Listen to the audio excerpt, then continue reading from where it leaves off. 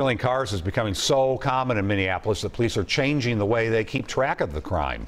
Our Jeff Wagner looks into the troubling trend and the community effort to keep kids on the right track.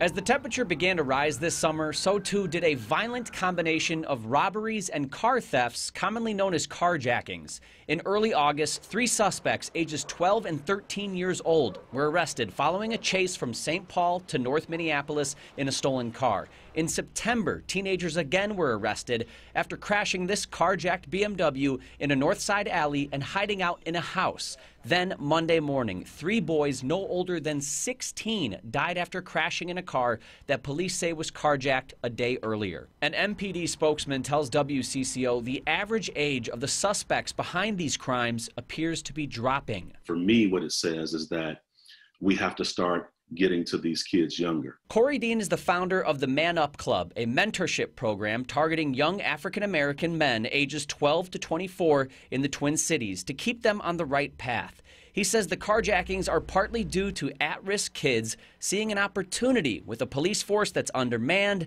and in the midst of a defunding debate. And then you find these trends that take place as far as different things to get into.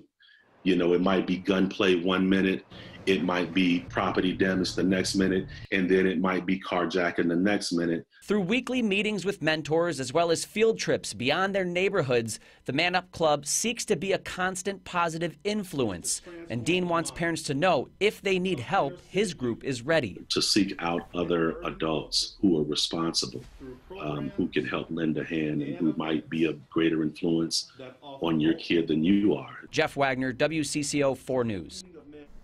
MPD typically labels the crimes as a stolen vehicle or robbery in their reports, but a spokesman tells WCCO carjackings have happened so much this year, they will now categorize them as a carjacking in their reports to better track them.